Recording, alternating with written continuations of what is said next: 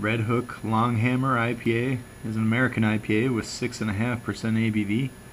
You got a slightly hazy, pale golden colored beer, topped off by a large, bubbly white head.